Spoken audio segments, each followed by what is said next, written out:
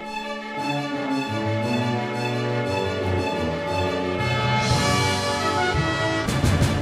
let's cover a couple more of them. First one is this, covetousness. Oh yeah, covetousness. You know, that's selfishness. I remember talking to a young lady once about this idea of covetousness, and no joke, she looked at me and she said, "What's wrong with wanting something that somebody else has?" She really thought there was nothing wrong with it. I said, "Well, you know, it's one of the 10 commandments, thou shalt not covet." Okay? Hebrews 13:5, let your conversation be without covetousness, and be content with such things as ye have. Oh, are we very thankful people? No, we are covetous people. We're not content. We're not satisfied with what we have. We always want more. You get something, you want something more. If you go out and buy a new car, oh man, you enjoy that new car, and the next year, the new model comes out, and you're like, man, why did I buy that? Why didn't I wait a year? Why? It's because we're not content. We're covetous. It's all about me. I want more. I want more. Do we ever see little kids get that way? And little kids who get that way, and they grow up, you know what they do when they get older? I want more. I want more. They just go, you know, it's maybe not as high pitched. They just go, I want more. I want more. They're still selfish. So that's one symptom, covetousness. How about another one? Ingratitude. Selfish people are not very thankful people. We come around Thanksgiving, and this is a time we're supposed to be thankful. What about the rest of the year? Okay? But ingratitude is a sign of selfishness, and if you have to, all of a sudden, you say, oh, now it's time to, I got to be thankful. I got to make my list. I got to make it happen now because it's Thanksgiving. You're missing something. Okay? Do you find yourself complaining more than you do thanking? I mean, life is filled with problems, isn't it? And then you're always complaining about people. You're always complaining about why did this have to happen? Why is it? I'm so tired of that person and this person and everything. And we start murmuring and complaining. And Philippians 2:14 still says, do all things without murmuring and disputings. All things. All things. Have people ever irritate you? You know, and it seems like sometimes like every other sentence is, every time you talk about someone, that stupid jerk. That stupid jerk. You know, the whole world, you know, are not stupid jerks. And even if they are, you know, be thankful for stupid jerks. Because you know what? Sometimes we're stupid jerks too. All right? And be thankful God hasn't, you know, just done that to us like you want to do to someone else who's a stupid jerk. Rather than complaining about what you don't have, talking about this idea of covetousness again, why don't you thank God for what you do have? In 1 Thessalonians 5:18, in everything, give thanks. In everything, give thanks. Not always easy to put into practice, is it? Man, when I drove into the dump truck at about 65, 70 miles an hour, and my wife broke her neck, and I smashed my head and crushed my chest, and we're laying in, you know, I couldn't roll on my side for weeks. I couldn't sleep on my side. Oh, and by the way, a couple days after the accident, I couldn't cough, I couldn't laugh, anything was in extreme pain, and then my very good friend, Pastor Dameron, calls up and starts cracking jokes.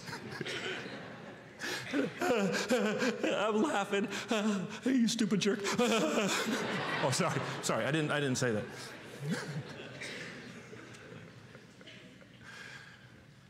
Oh, I'm telling you, it was very, you know, I tried to practice what we preach, and I started making a list and saying, Lord, thank you that this happened this way. And there, I went through and I made a list of things. There were unbelievable miracles that transpired during that accident. My kids were in the back seat. I just told you what happened to my wife and I, and she broke her wrist in 4 places. My kids were in the back seat with no seat belts. Car didn't have seatbelts. It was an '89 Honda Civic. And they walked away. No problem. I mean, I could stand here and tell you for the next several minutes, which I don't have time, but I could just go on and on and on about what happened and how God intervened. And it got me to focus on God instead of on, woe is me. God has a plan in everything. And we need to be thankful, but ingratitude is a sign, it's a symptom of selfishness. And at the heart of ingratitude, like I said, is selfishness, right? The children of Israel, they spake against God in the wilderness. They spake against Moses. And God sent those fiery serpents in there. Why? Because they murmured and complained. So covetousness, ingratitude. How about another one? Anger. Anger. Jonah went. He was called to go and preach to Nineveh. He didn't want to go to preach to Nineveh. So God made a big storm. He made a big fish. He sent Jonah down into the belly of the whale. He was there for 3 days, 3 nights. He didn't like that very much. He got some things straightened out, started talking to the Lord and praying, and then the fish spit him back up on shore. He went running, and he got to Nineveh. He preached. He still wasn't happy. He got done, and then by chapter 4, after he got done doing all that God told him to do, he still wasn't happy.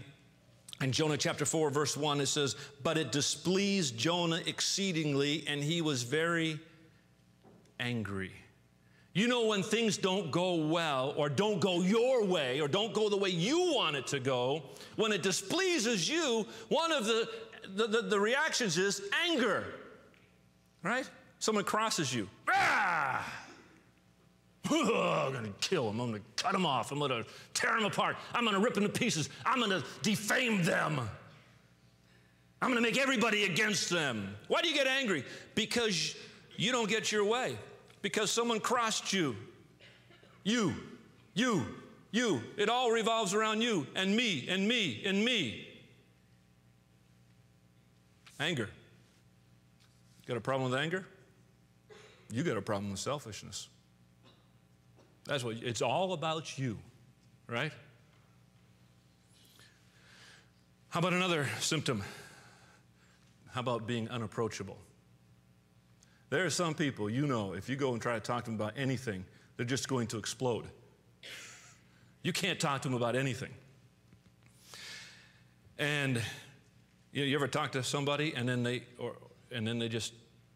they start talking louder, and then you start talking louder, and then they start talking louder, and then you start talking louder, and pretty soon there's just two people that are shouting at each other. I know you've never seen or heard that, right? Oh, no. No, the cry of self is this: don't tell me what to do. That's selfishness. Don't correct me. Don't tell me when I'm wrong. Don't criticize me. Don't push me to do my best. Young people, parents are concerned. They want you to do your best. They know you could do more. They push you a little bit. Don't push me. You don't say it, but you act it. Don't deprive me of what I want. I deserve that thing. No, what we deserve is God's judgment. Don't put restrictions on me. All these are the cry of self. I have my rights. I have my rights. Leave me alone. How about another cry? Shut up. I don't want to hear you. I want to hear me. And I want you to hear me. So shut up. And here's the new one. This is a new movement I'm going to start. My life matters. Oh, yeah, it's right there. My life matters. Now, let me ask you, are you unapproachable? If people can't approach you, you got a problem with you. Your problem's not with everybody else. It's with you. And you need to take care of you. I need to take care of me. And when I take care of me, then me isn't as bad as it was. How about another one? Being overly sensitive. Everybody's always picking on me. Leave me alone. How dare you? I like this one. Don't you know who I am? Yeah, I've heard someone say that before. It's like, what do you mean I can't do this? Don't you know who I am? Yeah, that's why you can't do it. And then the old classic one, well, who do you think you are? Well, overly sensitive. That's another symptom. How about stubbornness? I don't want to. Or the kids, do I have to? That's not a good thing to allow in your home. Do I have to? No, yes, you do, and let me explain to you why you have to. And let me remind you why you're not going to say, do I have to again? Do I have to? Stubbornness, that comes from stubbornness. Stubbornness is selfishness. Don't move me, don't push me. I want to do what I want to do, and don't tell me anything otherwise. How about this one? In Mark chapter 10, verse 45, another symptom is wanting to be served rather than wanting to serve.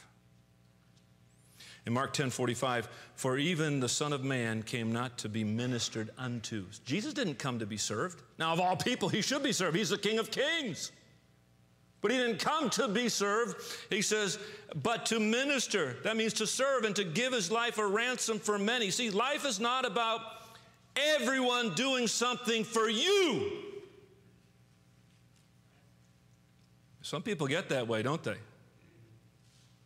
We start feeling sorry for ourselves. We go through a hard time, and pretty soon, maybe some people show us a little bit of attention, so now we want everybody's attention all the time. You drop everything what you're doing, and all rally around me, and take care of me, and me, and me, and me, and me. You're going to be a miserable me. Because you're not good. You're not going to be happy just taking in. You've heard of the Dead Sea, right? Why is it called the Dead Sea? You know, it receives so much, receives, millions of gallons of fresh water down the Jordan River, and it gets down in the Red Sea. It doesn't give anything out to anybody else. It doesn't have any rivers flowing from it. It just gets there, and everything's dead. There's no fish that live there. It's the Dead Sea. And it's a picture of a lot of people. They just take and take and take and take. They don't give anything back. Wow, you feel dead, don't you? It's a miserable existence. God doesn't want us to live that way. Then the last symptom is this: putting your will ahead of God's will. Back in our text we had read there in verse number 59, but he said unto another, follow me. But he said, Lord, suffer me first to go and bury my father. Down in verse 61, and another also said, Lord, I will follow thee, but let me first go bid them farewell. It was all about them. I'll follow you, but let me do what I want to do first. Let me say, there are some of you that you know what you're doing right now is wrong. You know it's wrong, and you've justified it. You say, well, I'm going to do it. I know it's wrong, but I'm going to do it anyway because that's what I want to do. And later, I'll do what's right. You got it all planned out. I'm telling you, it doesn't work that way. You know, we seem to be willing to follow God when he's going our direction. But when he's going a direction we don't want to go, then we don't want to follow him because we're selfish. I heard a story about a little boy. He was pulling a wagon. Oh, man, he was all happy. He's got this little girl in the back of the wagon. He's pulling this wagon. He's all smiles. And he sees his aunt, and he says, hey, I want her to be happy. However, the girl wasn't happy. She wasn't really happy at all. In fact, she's trying to get out of the wagon. And the aunt says, she doesn't like that, Bobby. And he replied, but I want her to be happy doing what I like. Yeah. And we're often the same way. We want God to accept our will, and we want him to be happy with what makes us happy. You go to prayer not to see what God wants you to do, but you want God to put his stamp of approval on what you want to do. That's selfishness. And when we put our will ahead of God's will, hey, that is a sure sign we're heading down the wrong road. You say, well, okay, so what? Maybe I'm a little bit selfish. Okay, let's move secondly to the complications. With any disease, if you don't treat it, things just get better, right? No, it gets worse. In fact, selfishness can spread through a soul just like cancer does through a body. So let's look at some of the complications. First one is this, is injury. Injury. You know, in 1 Peter chapter 2:11, if you follow a little Bible reading schedule that some of you do, you read this verse this morning. It says, abstain from fleshly lusts which war against what? The soul. And while trying to please self, we go to these fleshly lusts. They war against what? The soul. So you try to please yourself, and in essence, you're really hurting yourself. You're just causing further injury. That's a complication. You say, I'm going to be happy. You're not going to be happy. I want to do this. Go ahead and do it. You won't be happy in the end. Sin, when it is finished, bringeth forth death. How about another one? Turn with me back to Joshua chapter number 7. Joshua chapter number 7. Another complication. Okay, we've seen the symptoms. Well, what about the complications? Joshua chapter number 7, verse 21. Some of you know about the story of Achan. God had told him to go in, and everything from this first victory was going to be God's. They weren't supposed to take anything. In the subsequent battles that they had, they were going to be able to take the spoil and divide it up and have all sorts of good stuff. But this first thing, everything was supposed to be God's. But there was one guy named Achan, all right? He didn't want to follow God. He saw some stuff. He says, I like this stuff. I don't care what God says. I want this. So what happened? We see this in chapter 7, verse 21. When I saw among the spoils a goodly Babylonian garment, and 200 shekels of silver and a wedge of gold of 50 shekels weight, then I coveted them. See, and took them. And behold, they are hid in the earth in the midst of my tent, and the silver under it. This guy saw stuff that he wanted, and he got selfish. He got covetous. He took the stuff he wasn't supposed to take, all out of selfishness. It's all about me. He didn't learn about GoFundMe, I guess. But down there in verse number 25, and Joshua said, why hast thou troubled us? The Lord shall what? Trouble thee this day. And all Israel stoned him with stones and burned them with fire, and they, after they had stoned them with stones. I guess that's trouble, isn't it? In fact, down there in the end of the verse, that says, wherefore the name of that place was called Valley of Achor unto this day. The word Achor means trouble. He even got a valley named after him, the Valley of Trouble.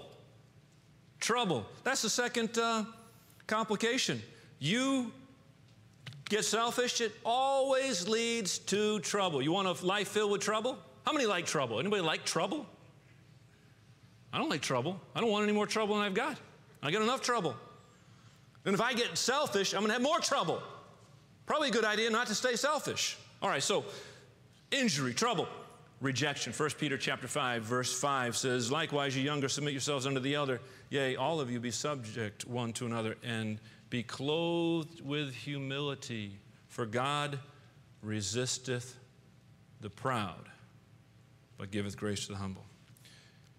Selfishness is pride. And when selfish people pray, God resists them. He rejects their prayers. You're going to have needs. You're going to have problems. You're going to need the Lord. And when you're living a life of selfishness and you go to prayer, you want to do it your way. You don't want to follow God's will. What are you going to do when tragedy hits, trials come, and you need God, and you need an answer to prayer right now? And he says, no, just stay away. So he wouldn't do that. The Bible says he does that. He resisteth the proud. See, God is a God of grace, but he reserves it for humble people. Humble people are not selfish people. And we lose so many of God's blessings because of selfishness. Now, turn with me to Matthew chapter 23. Matthew 23. Another complication is abasement. Not that thing in your house. It means being brought low. God will bring you low. He will abase you. In Matthew 23, verse 12, it says, and whosoever shall exalt himself shall be what? Abased. And he that shall humble himself shall be exalted. You will be brought low. Oh, so many people flying high, pushing self, pushing self, pushing self, and it all comes crashing in one day. Right? It all comes crashing in. Next, loneliness. It's another complication, loneliness.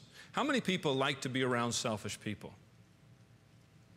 You like it at the checkout counter, right? Being around those kids, reaching out of the cart, trying to pull something off the candy bar or something off the thing, and mom saying no, and yeah, I want this, and that, and they're screaming, they're throwing a fit.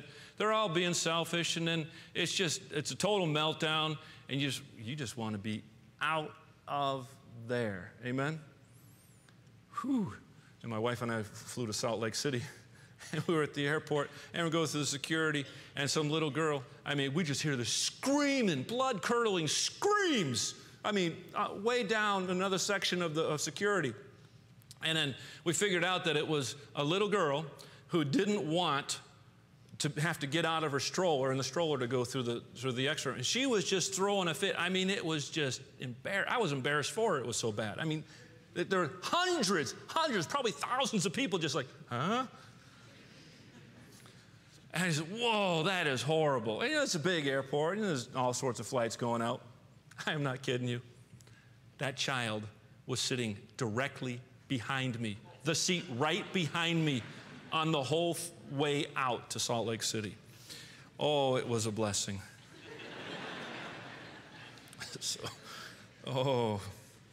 So maybe it's not so bad when your flight gets canceled sometimes. Oh, yeah. Loneliness. You know, no one wants to be, I didn't want to be around that little girl. I couldn't do a lot about it, but, you know, and no one wanted to be around you when you're just focused on yourself all the time. You know, as you look at that little girl, you say, she's just a baby. Well, she wasn't a baby. She was acting like one. That's how people look at us. And you wonder why you don't have friends? You wonder why people don't want to hang out with you? You wonder why they don't say, hey, come on over for some fellowship, because they know it ain't going to be fellowship. It's all going to be about me. Next one is discouragement. Discouragement. At first, Job, when he had this crisis in him, I mean, he lost everything. And at first, man, he took that loss very well. In Job 1, verses 20 to 22, it says, Job fell down upon the ground and worshiped and said, naked came I out of my mother's womb, and naked shall I return thither. The Lord gave, and the Lord hath taken away. Blessed be the name of the Lord. And what a wonderful testimony, how he just looked to God during his trial. And all this, Job sinned not, nor charged God foolishly. However, his friends came around, which weren't very good friends, and then all of a sudden, he started feeling sorry for himself. He ended up getting discouraged, and by the time you get to chapter 7 of Job, verse 7, it says, oh, remember that my life is wind. The wind just kind of comes and goes. He says, mine eye shall no more see good. He had lost hope. He got all discouraged. My eye I'll never see any more good anymore. I've had all these problems, and it'll never turn. That's what happens when you get inward. You start looking at all your problems, and it just gets worse and worse, and you start thinking, things are so bad, they'll never get better. And that's why people blow their brains out. They hang themselves. They OD. Because of selfishness. Selfishness. Discouragement stems from selfishness. Are you discouraged today? Don't feel sorry for yourself. Go to God. Do what Job did in the first place. He looked to God, and God helped him. Then the last complication is death. Death. You know, you get so focused on self. You know, you're going to kill relationships. You're going to kill your finances. You're going to kill your marriage. You're going to kill all sorts of stuff. A story about a man named Sundar Singh. He was traveling with a Tibetan man on a cold, snowy day. And they both felt it was so cold. And they were just shutting down, probably starting to suffer from hypothermia. And felt too cold to even go on. They were just feeling frozen. And they noticed as they traveled that they saw a man who had slipped off a cliff and slipped off over an edge and was laying on the rocks below a cliff. And the man was alive, but he was dying. He was on the cold. They must have come shortly after he had fallen. And then seeing, he wanted to go down and help him, but the other guy said, hey, you know, if we do that, we can't even barely make it ourselves. We don't have enough energy for ourselves. If we go down there, we're toast. He said, so forget that. I'm going on. And Singh said, no, you go on, but I'm going to go down there. I'm going to get this man. So he climbed down. He pulled this man up. And then he got back on the path. And he put the man, he carried him on his back. And as they went on their way for a while, Singh came across that man who had went ahead, and he was lying dead on the path. He didn't want to stop and help. He wanted to take care of himself. He was selfish. Well, meanwhile, because he was carrying this guy, his body started getting heated up. He was getting revived. And the man who was dying, actually, because of the warmth of this man's body, started reviving too. And they both made it to a village safe and sound. And when Singh got there, he remembered Christ's words. It says this in Matthew 10:39. He that findeth his life shall lose it. And that's what that first man was doing. And he that loseth his life for my sake shall find it. Living for self always ends in destruction, not blessing. You want to lose your life? Just live for self. Those are the complications. Quickly, the treatment. Okay, we've seen the symptoms. Some of us are guilty. Not just guilty, infected. We got to do something about this. We see the complications if we do nothing. Now let's consider the treatment. Now, most of these treatments, by the way, sometimes you take a treatment that'll cure you, and other times you take a little something that's called a prophylactic. If you do take a little bit of that medicine, it actually prevents you from getting a disease. Okay? There are some people, when they go to different countries, they'll take a prophylactic for malaria. They don't want to catch malaria, so they take a little bit of this medicine, a reduced dosage, so they have a little bit of the medicine in them. So if they contact and come in any contact with this disease, then it'll be kind of killed already, and they won't really come down with it full force because they got this prophylactic. They've been taking something to prevent them from really getting diseased. And if you really do get diseased and you take the medicine, then you can get over it too. Get the idea? And so sometimes we take medicine to cure us. Sometimes we take some medicine to prevent something from happening. I know some people don't like the flu shot, and we're not going to debate that. But if the reason people get the flu shot is so that they don't come down with the flu later, okay? That's the reason. It's kind of like a prophylactic, trying to take something to prevent it. Now, whether you need a cure or you just need to prevent selfishness from keep coming back, got to follow these things here that we'll have for you here at the end. The first one is this: acknowledge your selfishness. Acknowledge that you are inherently selfish. Look at the problem, okay? I won't take the time to go back there and read it. I'll read it to you, but don't turn back there in Luke chapter 5. Peter had been fishing all night. He caught nothing. He came back, and Jesus said, hey, I want you to go back out there, and I want you to let down the nets. And Peter's thinking, man, I'm an expert fisherman. I know what I'm doing. I fished all night. I didn't catch anything. I ain't letting down all those nets. I'll put down a net. So he threw out a net. He half obeyed, like we do sometimes, because we're selfish.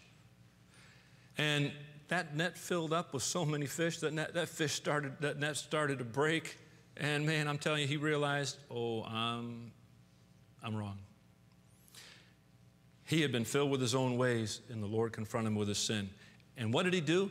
in Luke chapter 5, verse 8, I'll read it to you. When Simon Peter saw it, he fell down at Jesus' knees, saying, "Depart from me, for I am a sinful man, O Lord." What did he do? He saw it.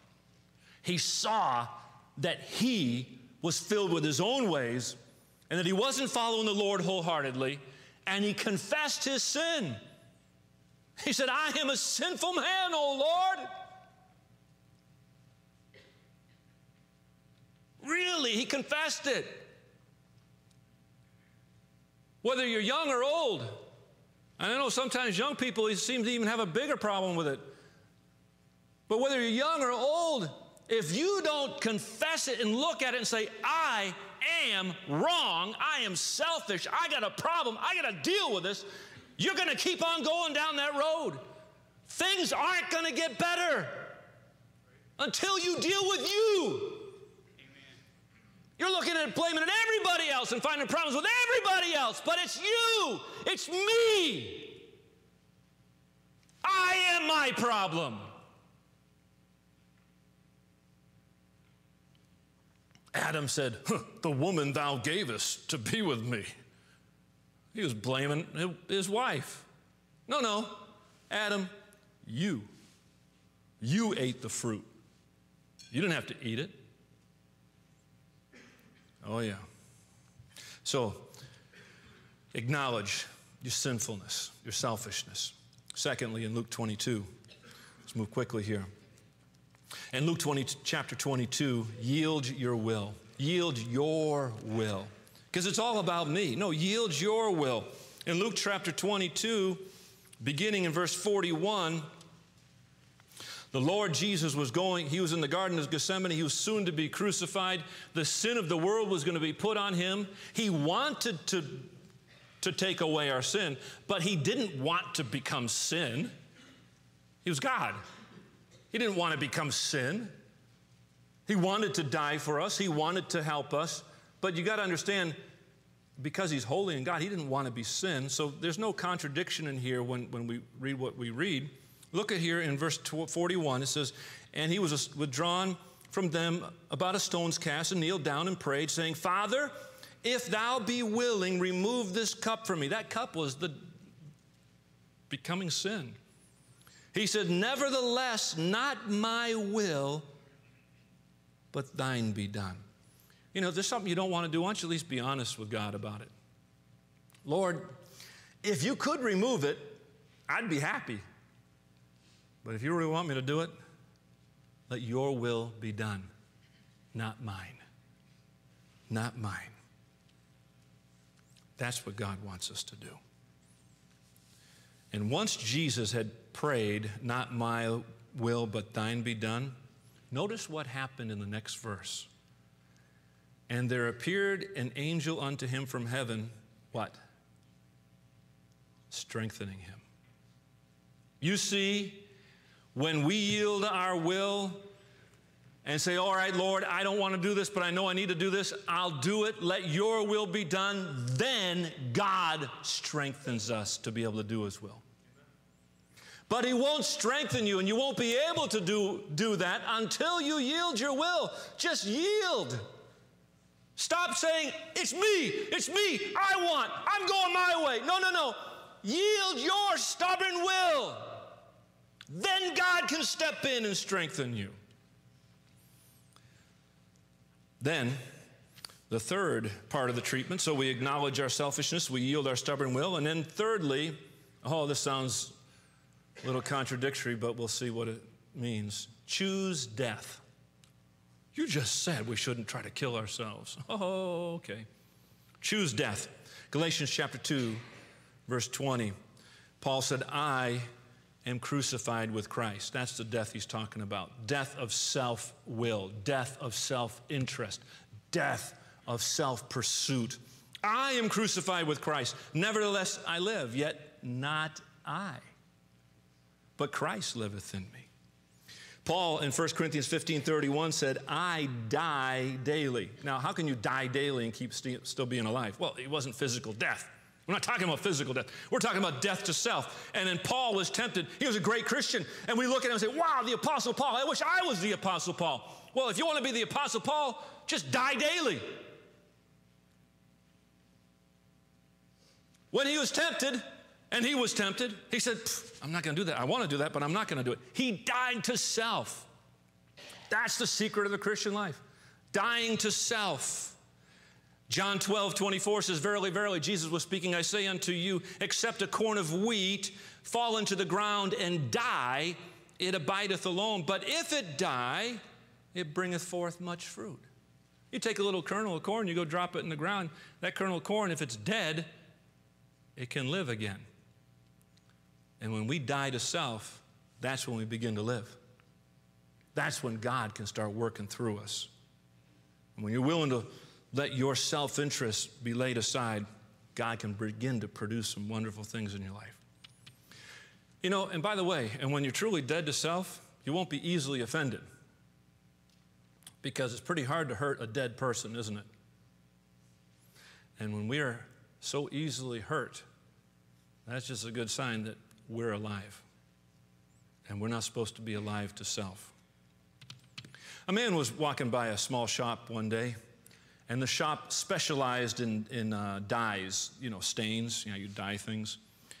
And a sign was posted, it's kind of interesting little sign that has a wonderful spiritual application. And now it's spelled dye, D-Y-E. It said, I live to die. I die to live. The more I die, the more I live. The more I live, the more I die. Apply that spiritually in consideration of Romans 6:11. Likewise reckon ye also yourselves to be dead indeed unto sin, but alive unto God through Jesus Christ our Lord. Dead to sin, alive to God. And the last thing we should do, the last part of the treatment, is just let Christ live. We read in Galatians 2:20, nevertheless I live, yet not I, but Christ liveth in me. It's not me living anymore, it's Christ. If I'm alive, my way, my, me, it's going to be a problem. But if he's alive and he's living through me, it's all going to work out good. See, when you get out of the way, God can begin to work. We just need to get tired of living that defeated, selfish, miserable life. You tired of it? Let Christ have the throne of your heart. It's time to step off the throne and allow the one who should be there to get on the throne and let him make the decisions and call the shots. Have you been frustrated? Have you frustrated the Lord by trying to do everything yourself? You know, you can serve God in your own energy. God doesn't want you to do that. He wants to do the work through you. You got a ministry and it's getting tiresome to you, it doesn't have to be you. It's got to be God doing it through you anyway. Get off the throne. Lord, here, you have control. I close with this. A little girl, she went to be a guest at another person's home, another family's home, and the bed that she was sleeping in, right above the bed was a big picture, a big painting of Jesus. And directly across the room was a dresser, and on the dresser there was a mirror. She went to sleep. She woke up the next morning, and as she woke up, she just lifted her head a little bit, and she saw in the mirror the reflection of Jesus. And she was all excited that the first thing she saw when she woke up was Jesus. She knew it was the mirror, but she was all excited. She wanted a better look, and so she sat up, and as she sat up to get a better look at Jesus, all she saw was herself, and she couldn't see Jesus anymore. So she laid back down. And as she lay back down, she got a good picture of Jesus again. She couldn't see herself. And she did this a few times. She'd sit back up, she'd see herself. She'd lay back down, she'd see Jesus. She'd sit up and see herself. She'd lay back down, she'd see Jesus. She told her mom about this, and she said, when I see myself, I don't see him. And when I see him, I don't see myself. And how true that is spiritually. My question for you this morning is, what are you seeing? Let's bow our heads and close our eyes. Nobody looking, please. Heads are bowed, eyes are closed. Do you have a case of this selfishness? Let's be honest. I didn't preach this to those who are unsaved. I preach this to those of us who are saved. Now listen, if you're not saved, come down. We're going to have what we call an invitation. The music's going to begin to play in just a moment. Come down. Say, I'm not sure if I'm going to heaven when I die. Come down when the music begins to play. See one of these men at the front, and they'll have someone take the Bible and show you how you can have forgiveness of sins. You see, you can't save yourself. That's selfishness. Come to Jesus. You need Jesus. You say, I don't understand all this. It's okay. We're going to stand in a couple moments. The music's going to play. You just come straight ahead as soon as the music's playing.